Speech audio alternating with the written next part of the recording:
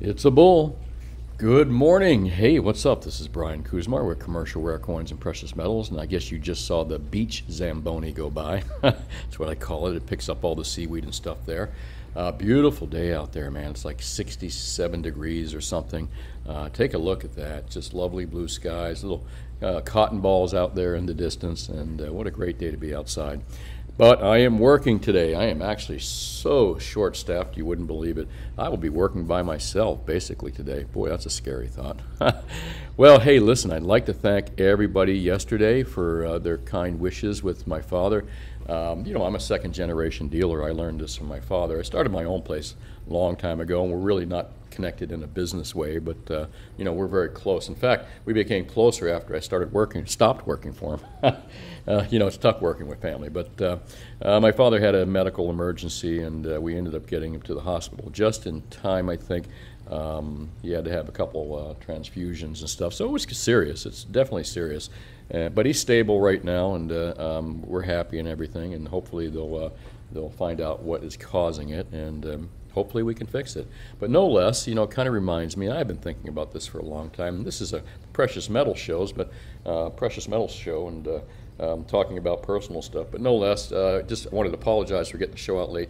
And I know, I shouldn't have to apologize for family, and I'm really not. But, one of the things is I'm very, very proud of the fact that I have not missed a single day. And I'm not going to say it's not going to happen, but I have not missed a single day in almost 2 years now doing this, every day except for official holidays.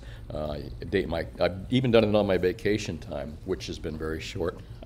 But back to what I was talking about here, so we can move along to today's report, which is interesting, man. I think we're looking good here, folks. We'll see what happens. But love your parents, because we're so busy growing up often that we forget they're growing old too. And I got to tell you, I probably did that for a period of time. Didn't forget about my parents, but you kind of get so focused on your life that, and family can be a little bit trying at times as well. So, but you don't start to realize that until you get older and you start to see the people around you start to disappear, whether it's family or friends and things. And a lot of you folks that are older than me, I'm slightly higher than middle age right now, but all you older folks out there than myself, you understand this for sure. And you younger folks, you will at some point, and appreciate what you got right now, that's for sure. Well, let's take a look at spot prices here. And again, thank you for all the kind words yesterday. I really appreciate it, folks. I really do. It was sincerely heartfelt. Let's take a look at spot prices here and see what we're doing. And I'm going to do a quick refresh here. Of course, the CPI numbers have come in already at 8:30. I've been kind of following that pretty closely. Currently 8.29, down about $4, but not too much. The low of 18.23.83 and a high of 18.37. We'll take a look at the 24-hour charts here and see if there was any monkey hammering to the downside this morning or last night. I suspect there was. And I've got a kind of interesting point that both of these markets are like moving in tandem. If you overlaid the lines with each other, it's not, to me, that's real suspicious. But let's take a look at silver prices here. 23.20 and a high at 23.50. Silver is looking pretty strong. But as I kind of alluded to this week, it really depended on the CPI, how the CPI came in. And this is kind of playing out currently, even though gold is down slightly. Platinum at 1,030.96, again about a range of 1,019 to 1,038. So it's hanging on to that $1,000 mark. In palladium I talk about, but we don't sell much of it, so what's the point? Let's take a look at the charts here and see where we are. Gold charts, and I want you to I want to show you something here that I find at least it was interesting early this morning. But here's your 24-hour gold spot price. Take a look at this. There is your I bet you that's about 8:30. See that right there when New York Crimex opens? There's your 8:30, and boom, down, and there's a slingshot, man. And in fact, the slingshot didn't just revert to its norm there. The slingshot just it actually shot something out. But we're backed off a little bit here and sideways in the markets. But take a look at that. Look at 1837 or 38. There you go. And again, in what market? The Crimex market. Of course, I think the higher CPI print kind of screwed up the monkey hammers, the big commercial banks that monkey hammer these markets in the Crimex markets. I think the higher CPI rate is not helping them at all. Let's take a look at gold too. Silver, and take a look at the similarities. I want to show you something. Silver, look at this. They're two different metals. I've always said I agree that they should kind of work hand in hand in some ways. Where gold goes, silver follows. But to where you could almost overlap these lines, that just doesn't. And this has been happening for quite some time. It's almost like a paired, concentrated effort on both metals at the exact same time. Look, normally, I won't say normally, but when I see this, it just kind of tells me that there's something going on in the background. The metal should, even though the gold and silver kind of work in tandem with each other, and remember what I told you silver guys out there, silver will always follow the lead of gold, but it's just too, you could lay that on top of the gold line right there and it'd almost be identical. That shouldn't really happen in my opinion. Who trades these metals in tandem exactly at the same time? And especially when you look at patterns like that, a lot of suspicious monkey hammering bullshit going on out there. How's that? I threw 3 words at you. So, so anyway, let's get over that real quick because we all follow the gold prices. I don't want to dwell on that too long. But look at this. This morning I was seeing the market was up a couple hundred points. I guess the plunge protection team is going to come in and save the day by buying stocks, equities, keeping the Dow, SP, and NASDAQ somewhat buoyed so we don't have 1,000 and 1,500 point down days. And believe me, I honestly believe, this is my opinion, my conspiracy, and it could very well be right, especially if you start reading about what the plunge protection team does and what, that's the presidential working group. They work with the Treasury Department, the president works with the Treasury Department, and also the Federal Reserve, and they were actually made, think about the name, Plunge Protection Team, PPT. They were made for events like this, and I have no doubt, and anyone who thinks that these markets are organic and these markets aren't monkey hammered as well, think about the PPT if they're in there buying equities just to keep this market propped up, right? How much of a free marketplace is that, folks? All right, and the reason I say that because we know that we know that COMEX allows the big commercial banks to cheat the little guys out there, and so it's obviously got to be happening as well in the big equity markets, even to a larger scale. But down. Dow's futures were about 200 and something points down, a little further, which tells me again. 200 or 300 after the CPI report, I'm looking that these were in the red, not so much on the S&P, I forget what it was, but they were down about 100 points more than this at least, okay?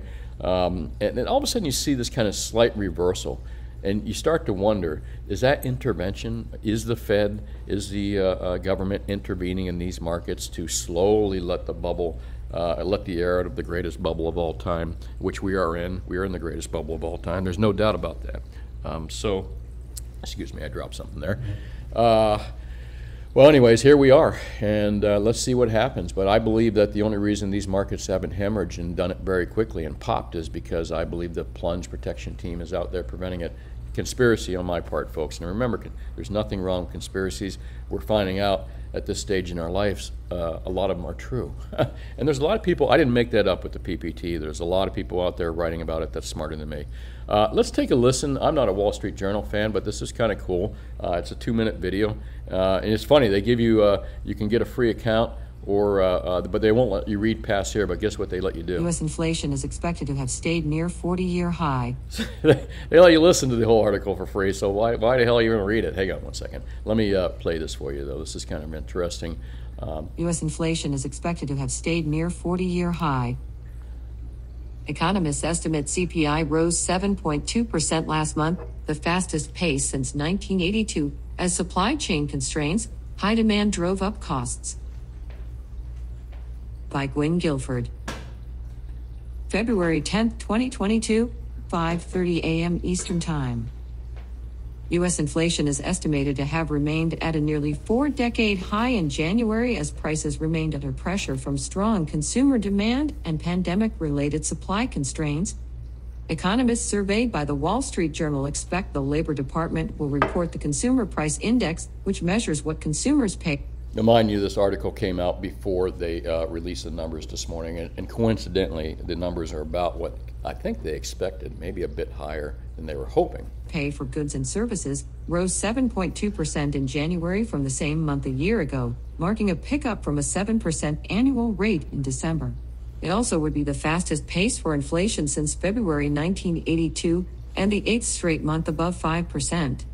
Okay, folks, remember we've been looking at the misery chart for quite some time now, for the last year, but more often, or lately more. And if we take a look at the misery index chart, I'm going to go up here. Sorry about that. Don't mean to stop the video, but you can take a look at let's just do index by president. There we go. And we'll close that. And there you go. Let's say 1980s would be the Carter period right here. And misery index by president. You know what? We're going to get back to that in a moment because I don't... Oh, hold on a second. Let me take a look here. Index by year, index by... There we go. That's taking a moment. All right, we're going to go down here. And she was talking about since 70s. This is the highest rate that's come in since... 82, actually. And let's take a look at 1982. There you go. The Reagan years, 1587. I'm not quite sure that's true, though. Take a look at the print, 1981. I'm not sure where Wall Street is getting that information, but it would seem like the highest inflation print would have came with the Carter administration. So maybe the Wall Street Journal is wrong on that. Take a look at that, 20.76 in 1980, not 82, which was the Reagan administration, but here nor there. I'm not sure where they're getting their data from, but let's take a look at... And maybe it was just she's talking about the highest print in a quarter or something like that. That could be as well. Let's listen to the rest of that article. And I'm sorry, I didn't mean to jump in there, but I wanted to make a few points here as they're talking about this. The so-called core price index, which excludes the often volatile categories of food and energy, is estimated to have risen 5.9% in January from a year. Excludes food and energy, folks. Did you gather that? Isn't it convenient that they took food and energy off the list? And I think they did that a while ago. They keep changing how they figure the CPI around. The truth of the matter is, I've read quite a few articles that used the way that they used to formulate the CPI in the 1980s. And if we use that same formula or similar type formula that we did in the 80s, the CPI would probably be closer to 15% or higher right now. So again, I just kind of want to interject some of these points as they're talking. You won't hear that from the Wall Street Journal. That would be a sharper increase than December's 5.5% rise and the highest rate in nearly 40 years. On a monthly basis, the CPI is expected to have climbed a seasonally adjusted 0.4% last month, down from 0.6% in December, and it also, it went down a little bit less. So what she's going to say right now is that the rate of inflation is slowing, but that's not true. There's some articles out there that are saying that they've also changed the way they figured the CPI again with some adjustments from last year. And you'll hear that in a moment here, or maybe we'll get to that. But Wall Street Journal, and again, corporate media that spreads the Washington and Fed narrative is just spewing what they say. And marking a third straight month of deceleration. Bullshit. The month-over-month easing of inflation could be an early sign price pressures are starting to ease, but many economists think annual inflation will increase again in February. The January number includes a once-a-year revision that affects seasonally adjusted data for the past 5 years. The Labor Department also updated the list of goods included in the calculation, known as a spending basket, to reflect consumer habits in 2019 and 2020. There was the change right there, reflecting consumer habits 2019. I think there's an article about that. Maybe we'll take a look at it. But folks, it came in higher than they expected, without a doubt. But they're also, if they didn't spin the numbers the way they have, the truth of the matter is that we would certainly be far above 15% in the CPI right now. They have to lie to us. The ship is sinking. The Fed knows the ship is sinking. The fiat dollar's been sinking for a long time. Slowly. And how do we know this? Because we have the data that shows us. I mean, you can look at square in the eye here. Take a look at this. It's just a declining market right here. Look, boom, there we go. So this line, until this line starts going up, which I don't think we'll ever see happen again, nothing is going to get better, folks. And the captain, which is the president or the government and officials and the Fed, they have to jaw bone us because we're on a sinking ship, and they know it. They know it. They just don't want the passengers to panic. Well, and you know what? You don't panic, folks. We're not panicking. We know this as well. We know that we know the lies. We know the nonsense. We know the bullshit. We know the manipulation. And we've been planning for it for a long time, okay? So we're smarter than the average bear out there who absolutely just swallows the narrative, okay? But let me move along from here because, oh man, I got to get down to my store here soon. I got to open up pretty much by myself here. Let's take a look at ZH here and see what's going on. And bar Sharknado strikes as hot as CPI in 40 years sent rate hike odds soaring. Again, my two videos this week were it was going to be either up or down, and I believe that if the CPI number came in softer than they expected, we would have saw. You see the monkey hammering that happened? They tried. They did. They tried. Look at that.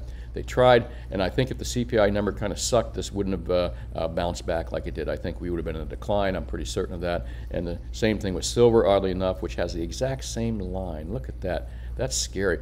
Is that the gold line, the silver line, the exact same? What the hell is going on here? That is weird. Anyway, I'll get back to that maybe tomorrow or this week if it continues to happen. This little trend of it being almost exactly the same.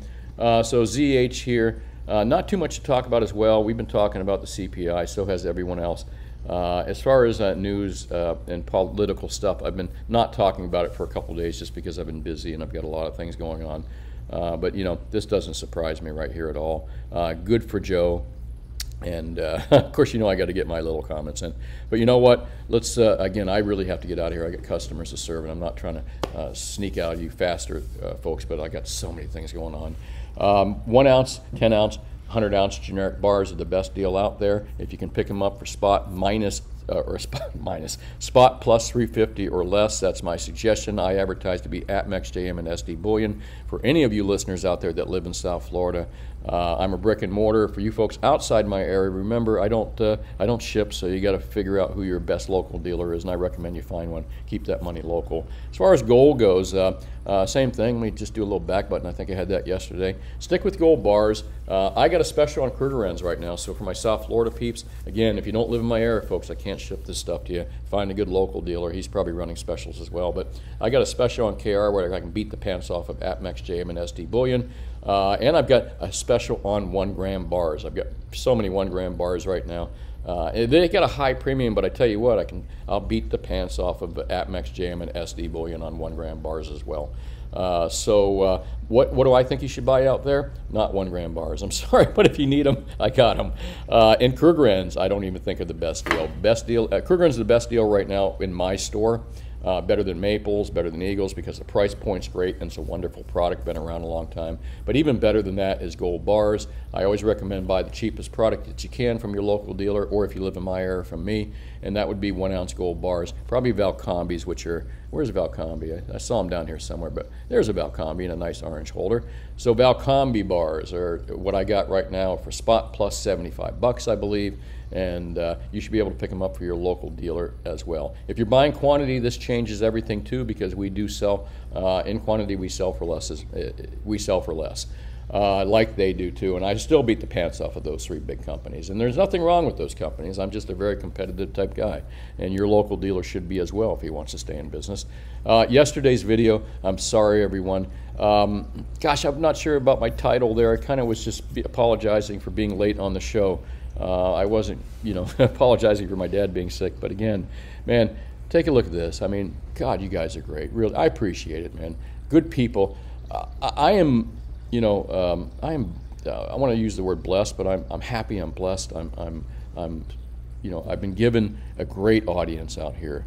You folks are great. I mean, if you just look in our comment sections, almost on all our videos, everybody gets along, everybody talks with each other, and you guys converse with each other and teach each other things and learn from each other, which is great. I think comments is a great place to meet people similar frame of mind and also to learn things. So I'd like to thank all of you, especially all of you folks not especially, but you know, especially, yeah. Thanks for all you folks that, look at that. Everybody was concerned about my father, Guy Foote, Sarge, William, Old Coastie, BJ, Stephen Brown, Rick Rock, Paul Shepard, VJ, Andrew Pasco, Mike Matthews, every one of you. I really appreciate that. Phyllis Johnson, Herbert Bradford, Mark Hall, Paul Lim, and Paul Lim kind of mentioned this. My father died on March 10th when he was 84. He died in his sleep in a very big surprise.